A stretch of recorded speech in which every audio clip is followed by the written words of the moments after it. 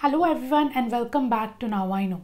Today we are talking about column chromatography, one of the important and very interesting topic to understand. We will see the principle and procedure for this particular chromatography. So let's begin today's video. Okay, so first things first. The chromatography technique, we know that it is a technique that we use for purification of some compounds, right? If we have a sample mix, if we have a sample where we have different molecules or different components in it, and we want to separate these components, that's when we use chromatography. So it's isolation of different components. We want to isolate different components, we want to separate different component in a given sample. That's when we use chromatography. It's a purification technique.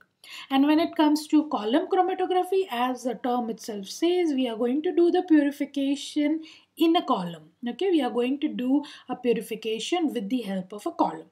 Now, what is a column? A column is a tube-like structure. You guys know I'm not that good in drawing, so bear with me. It's a tube-like structure which is either made up of glass or plastic. Most likely it's going to be glass, and that's what we call column. So the purification happens within this column, and this is what we call column chromatography. Before we go ahead, here's an important information. Unacademy has come up with a combat series that's a completely free series that's starting from 17th of January 2 p.m. every alternate Sunday it will happen. You can appear live with other aspirants from all over the India and understand your progress.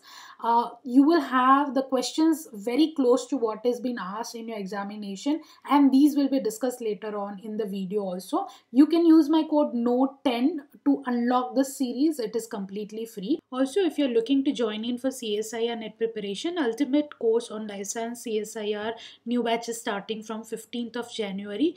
Join in with my code NOTE10 to get 10% discount. Link will be in the description box. And Unacademy has also come up with a new offering for CSIR-NET Iconic. The program is designed to provide you with one-step solution for CSIR preparation. It aims at structure assessment and analysis of your performance, thereby helping you identify and address the gaps in your preparation. All the links and the code will be in the description box. Do check it out.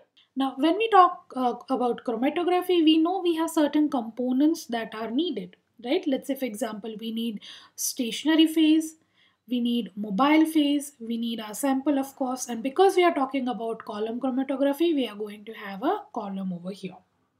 Now, when it comes to stationary phase, in case of column chromatography, we are going to use a solid stationary phase. We'll see this just in a while. And mobile phase is going to be a liquid mobile phase. Sample, it is going to be whatever sample that you need to separate it. It could be some chemical compounds, it could be nucleic acid sample, it could be any sample that you're working with.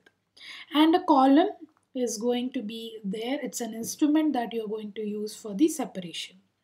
Now, nowadays column chromatography, there is also automatic column chromatography where it's going to be, the whole process is going to be conducted in a machine. There's going to be a machine that conducts the separation. You just have to give commands, you give the specific data, and it will carry out the process. But what we are talking about is manual chromatography, that is also done. So we will see manual chromatography step by step in this particular video. So now that you are ready to do column chromatography, let's assume you have a sample. What are we going to do first? So the first thing first is we need to select what stationary phase we are going to use. Now we are going to use a solid stationary phase here, but how we are going to select it? Now basically selection of stationary phase depends on what kind of a sample you are using and how you want to separate it. Do you want to separate the sample based on its size, based on its charge, or based on its polarity? So based on this sample that you have and how you want to separate it is how you select your stationary phase. Generally, when we're working in lab, when you're doing your research, when you're doing your PhD, you have some specific samples and you know what kind of stationary phase you will be needing. Most likely you are either going to use silica or alumina, for example, and silica is a choice of stationary phase by and large. So let's say, for example, you're going to use stationary phase silica in this particular case. Now, when you say silica, silica is, generally it's a dry powder that is available commercially in a market. So it's going to be a dry powder. That's how silica is. Now you need to pack your column with this dry powder, that is silica. Right. So when you have your stationary phase, let's say for example silica, that you're going to use it, you need to pack your column with silica. Why? Because that's going to be your stationary phase. You need to pack your column with your stationary phase, that is silica. That's how we do. There is a stationary phase, that means it doesn't move, over which you have your mobile phase. Mobile phase, that means it moves. Right. So we pack our column with silica. So we are going to do, the next thing is packing the column with silica. Now after we have selected the stationary phase, we are going to pack the column with the stationary phase. I'll show you the overview of this. Let's say for example, this is our glass column, and at the bottom, this is where we are going to collect our fractions of the sample after the purification. Now the bottommost part here, we are going to put cotton plug. Okay, that will make sure that whatever we are adding, it just not simply flowing off. So we are going to put a cotton plug at the bottom that will block the opening. Now generally this cotton, amount of cotton is very much specific, and it is fixed based on the type of column you are using. It is going to be specific amount, because it should not be too too tight, or it should not even be too loose, right? So a specific amount of cotton you have to put over here. Then you're going to add sand. Okay, this sand is going to be till this curvy part of the column is going to be packed with sand, and this sand is generally acid wash. It is commercially available in the market. So you're going to add the sand over here. Then you will pack the column with your stationary phase. Here we just talked about it. It is going to be silica. Okay, I'll come to this stationary phase silica over here just in a moment.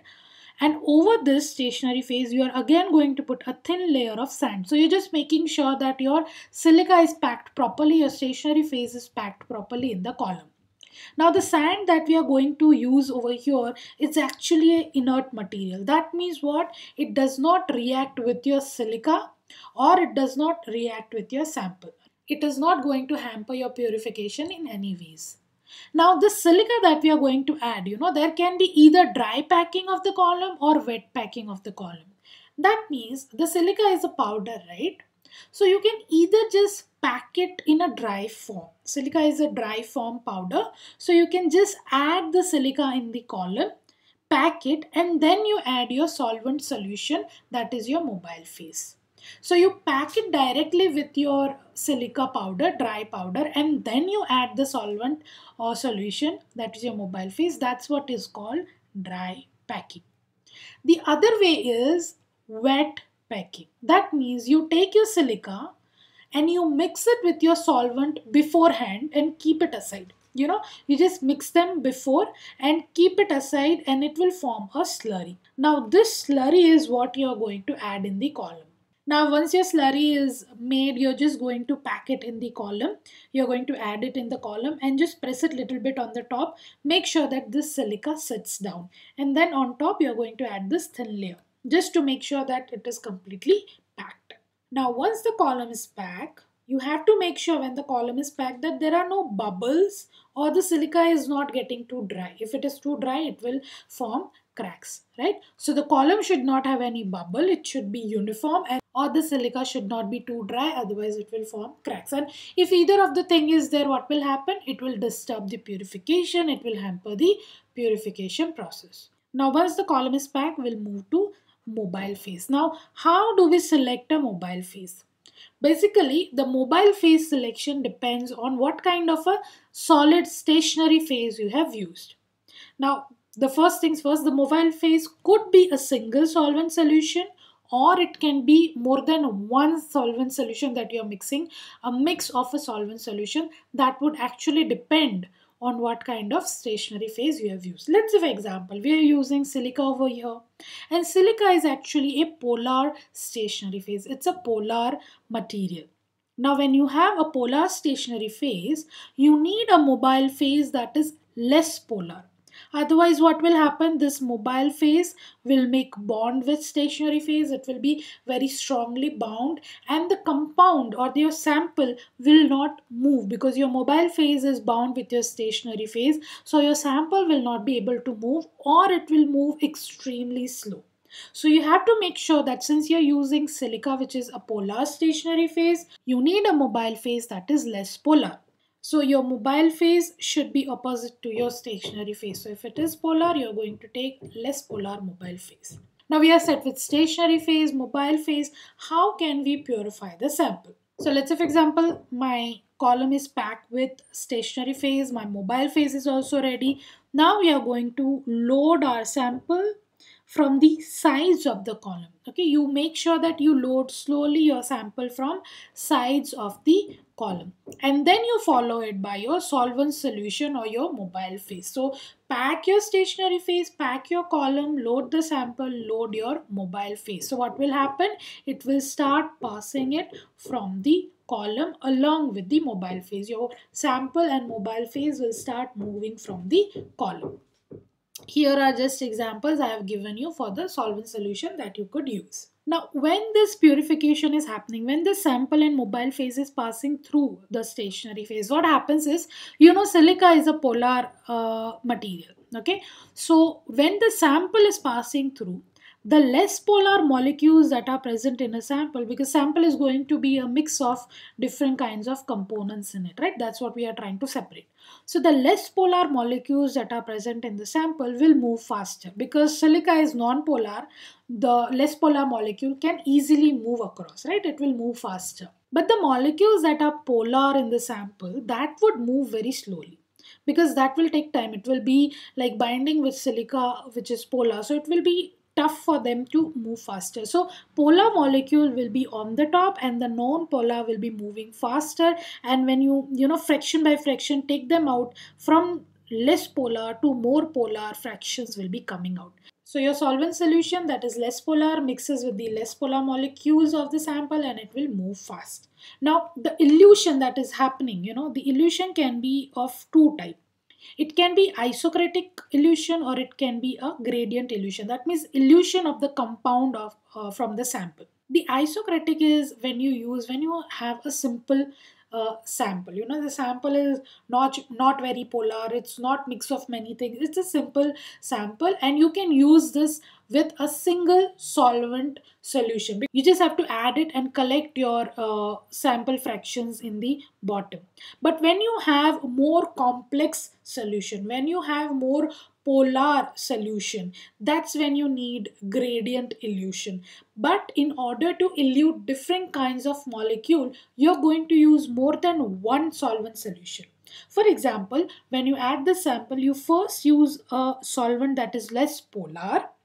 So what it will do is it will elute the less polar molecule of the sample first. So you first collect a gradient of less polar molecule with the help of less polar solvent solution.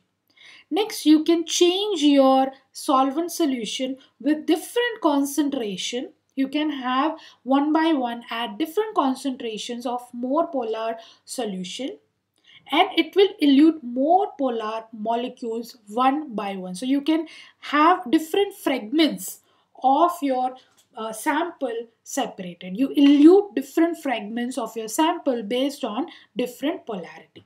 Now, once you've collected this different fractions of the sample based on different concentrations of the solution that you have used, you take little bit of the sample or the fraction that you have collected and go for the further identification of seeing what all components you have collected. For that, you use, let's say for example, you have chemical compounds that you're working with.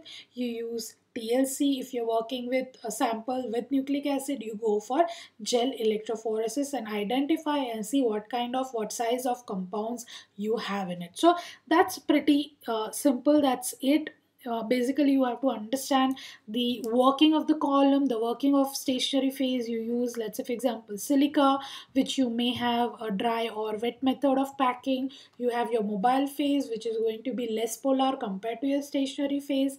And based on the polarity, based on the type of molecules that are present in the sample, you can either have isocratic elution or you can have gradient elution. Once you have gradient illusion, where once you have different fragments, fractions of your samples that you have taken, you go for further detection of what kind of molecules are present in your sample. So that's all for today's video. I hope it was helpful, and if you have any further doubts, put them in the comments below or reach out to me on Instagram, and do subscribe to the channel for new video every week, and I will see you next time. Until then, keep learning.